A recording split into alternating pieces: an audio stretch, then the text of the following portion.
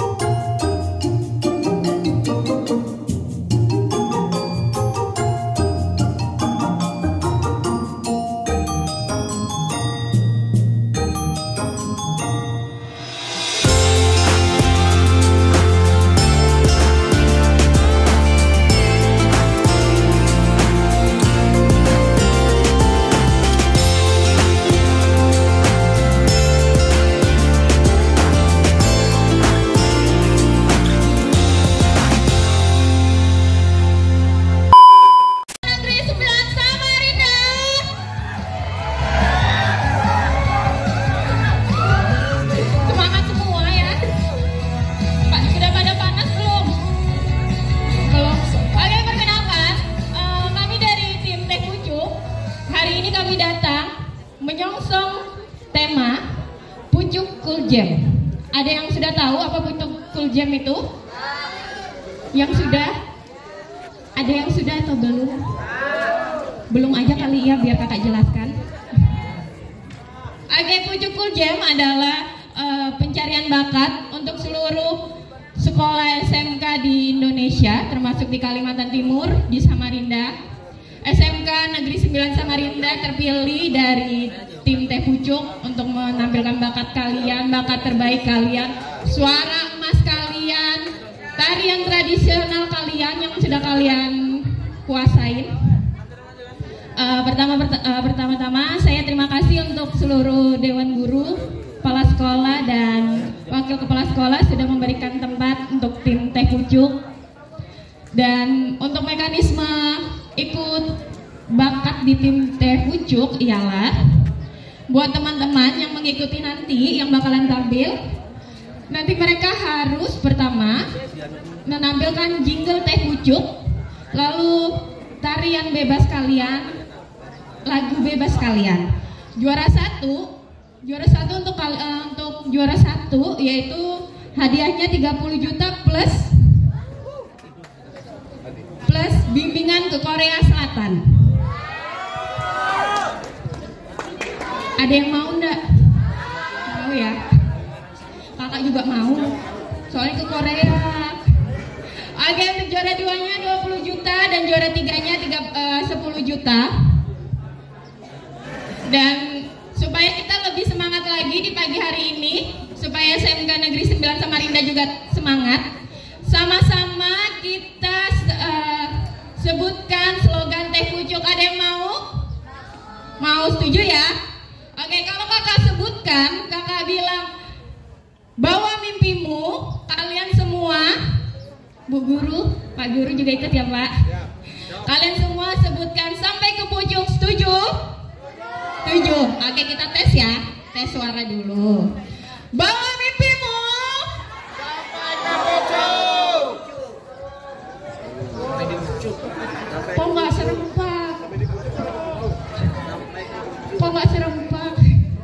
Kita ulang sekali lagi. Yang paling semangatnya SMK Negeri 9 Samarinda. Oke ya? Bawa mimpimu.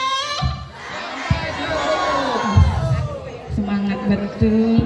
Padahal dijemur loh kalian itu sama guru. Pagi-pagi suruh keringatan. Sudah pada siap nggak? Siap apa? Siap apa? Siap dijemur ya sampai jam 1 siang ya.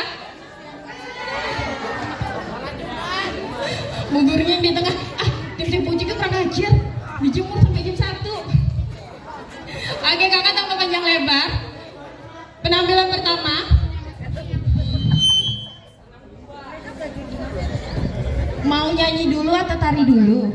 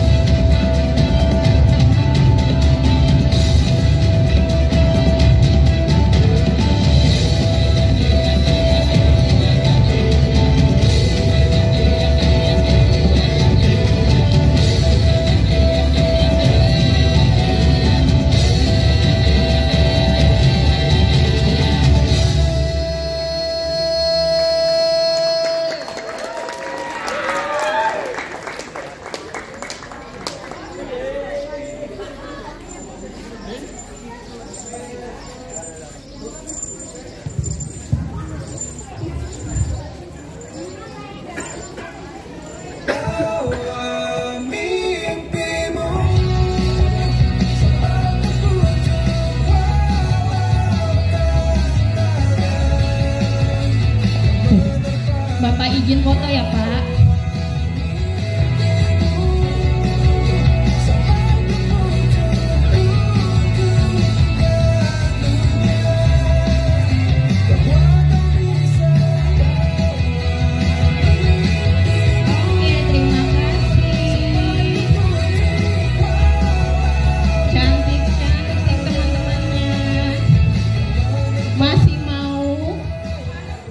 Sudah pada panas nah, luntur, foundationnya luntur, cushionnya luntur, maskaranya luntur, nah kan, alisnya luntur, makanya pakai yang waterproof, jadi nggak luntur. Ibu panas ya Bu? Nggak boleh. Kenapa minggir? Oh ke WC. Sudah pada panas? Panas.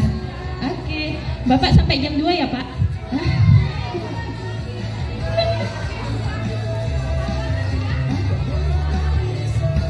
Ayam cowoknya yuk, masa kalah sama cewek-cewek? Ayo nih kesini. Masa sih yang cewek yang di tengah? Ayo dong. Ayo dong. Oh, yang cowoknya takut skincare-nya luntur. Kan? Takut mau diracik. Percuma mereka pakai. Dalam hati kurang ajar betul itu. Masih mau menyaksikan penampilan teman-teman? Masih? Di tangan kakak ada 5.800 penampilan. Sampai besok.